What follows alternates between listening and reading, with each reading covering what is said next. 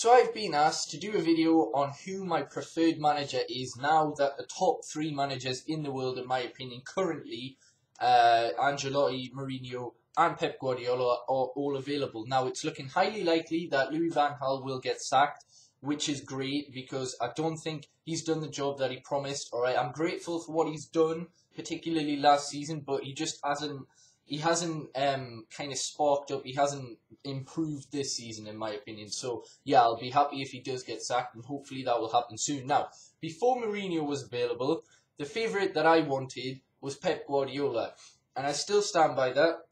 But the problem is now that obviously you've got Manchester City interest, you've got Chelsea interest as well, I would have thought, and you've got to wait 6 months, which means you would either have to keep Louis van Gaal, get an interim manager, or hire gigs until the end of the season. I don't really like any of those three options. Now, my opinion has changed wholeheartedly since Mourinho has become available. He's my number one choice, and I'm telling you now, if Ancelotti, Pep Guardiola, and Mourinho were all available right now, I would still take Jose Mourinho, and there's many reasons for that, alright? You look at his record. He's only 53. That was the same age that Ferguson won his first title at United, I think. Also, he's won 23 trophies in 15 years in 4 different countries. He's the only one to do it in 4 different countries. That is exceptional. He is a proven winner. There's these myths that he's a very defensive coach, that he parks the bus, which may be true for certain seasons, but how has he got the Premier League goal-scoring record and La Liga goal-scoring record if he's so defensive? That's a little bit of a myth. In my opinion. Also, there's this misconception that obviously he did really bad at Chelsea this year, so maybe he's not up for the task. Do people still say that about Jurgen Klopp? Because he didn't have the best season at Borussia Dortmund, but he's still regarded as a very, very top coach, and that would be the same with Mourinho. The Chelsea result against Sunderland kind of proved that the players still had the quality, but they just wanted him out for whatever reason, particularly Cesc Fabregas and, Akona reports Eden Hazard and Diego Costa. But there are many reasons for hiring Mourinho. People also say, why would we want a short-term replacement? Now, you look in the world of football, there's not really any longevity anymore. We're probably never going to see a manager like Sir Alex Ferguson or even Arsene Wenger again. Alright, Arsene Wenger has a lot of flaws. He hasn't won a lot in the last 12 years, bar 2 FA Cups, but you have to admire his longevity. That is something that not a lot of managers have been able to do. We're probably not going to see that again in the Premier League era for a while at least. So, I wouldn't mind Mourinho if it was only 2 years, 3 years, something like that, because he's a manager that does it instantly. And it's not like Louis van Gaal, who did it in the 90s. He's done it very recently. He won the Premier League about 150 days ago, alright? So it's not as though he hasn't won in years and years and years, and it would be a risk. Of course, any manager would be a risk. Would he be able to, manage the dressing room correctly? Would he be able to implement his system quickly? What would the problems with Juan Mata be? Would he kick him out again, or would he just see him in a different system, a different team, and give him another chance? I'm sure he would. I don't think he's got anything against the player. It was just he didn't think he fitted the Chelsea system.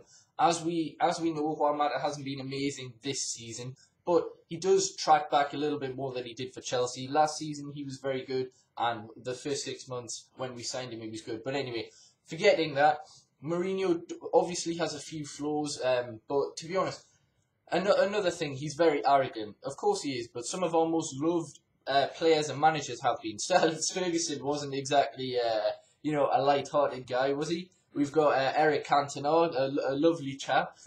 Roy Keane, Rio Ferdinand, Nemanja Vidic. Like, we've got so many arrogant.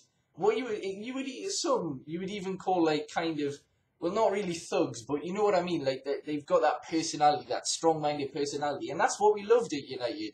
Mourinho's got that, all right. He'd be able to take care of the media, no trouble. He wouldn't mind if he was getting a 50 grand fine.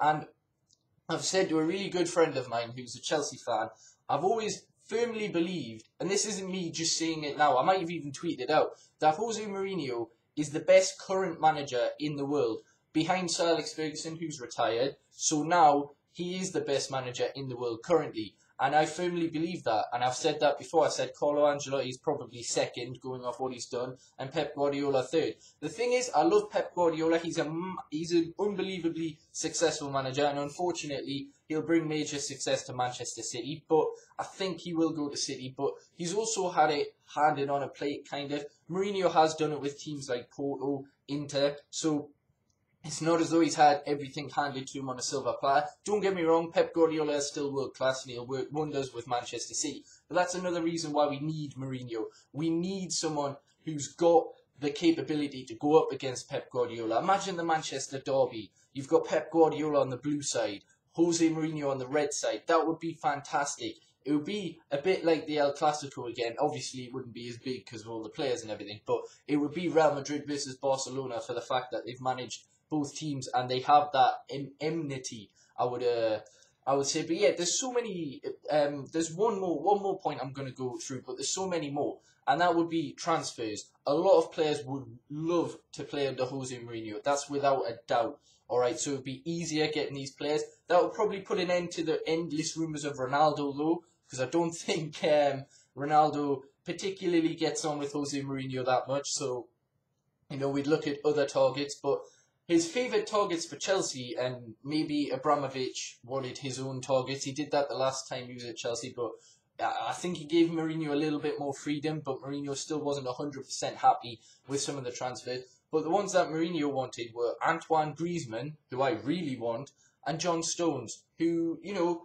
yes, he's got his flaws, but he's young, and one thing's for sure, our club wouldn't care what the hell we paid. We proved that with Anthony Martial, so if Mourinho wants them, Mourinho will get them. That's something our club gives the manager, 100% control of transfers, and I'm sure Jose Mourinho would be delighted with that. There's rumours that it is his favourite job, so basically, it would just be us as a club that would fuck it up, alright? If Mourinho doesn't join United, then it means that for whatever reason, our dumb club doesn't want him or didn't give him a chance and all that. But personally, I think Mourinho will become the next manager, and I, for one, 100% firmly believe he's the right choice, and I really want him at Manchester United.